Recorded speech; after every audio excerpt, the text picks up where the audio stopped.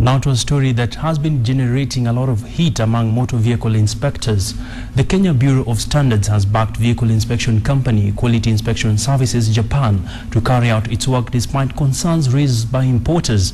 The standards agency says QISJ has close to 29 inspection sites, enough to handle the capacity of imported cars.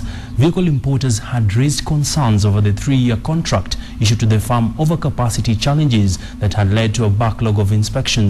The importers had wanted 2 other companies that had been shortlisted for the contract to be allowed to carry out inspections to ease the backlog. KEBS was, however, hearing none of it, backing Quality Inspection Services Japan to deliver on its mandate. KEBS argues the move to have 1 inspection company will restrict the number of unroadworthy cars in the country.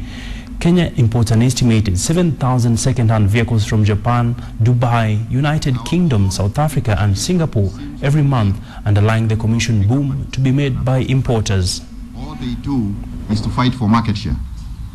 And when companies are fighting for market share, you can be sure that chances that they'll pass unroadworthy vehicles like we've seen in the last 3 years are very high. Because the more cars you inspect, the more fees you make as a company.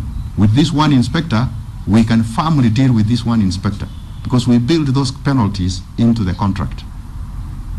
Every defective vehicle that comes into this country, the penalty is 10 times the inspection fees.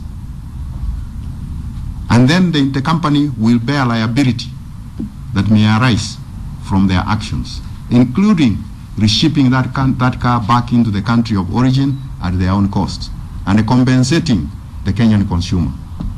That's what we are doing.